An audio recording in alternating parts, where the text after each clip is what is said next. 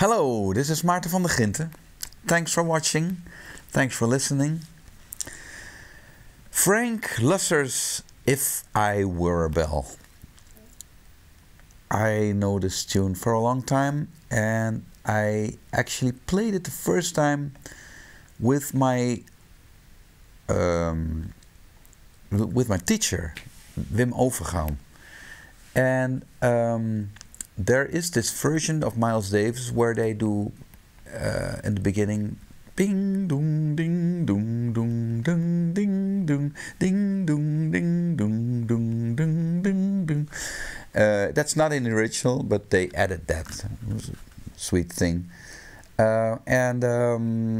We played it. I played it with him, and then he played that dee doo dee doo doo da dee doo dee da do do. So he reversed those two notes. I said, no, it should be this. Oh, I thought it was that. Oh, okay. Totally forgot about that. Like 20 years later, I walk in London and I hear the Big Ben.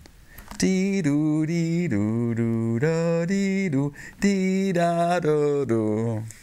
There you go. So 20 years later, again I had to admit he was always right.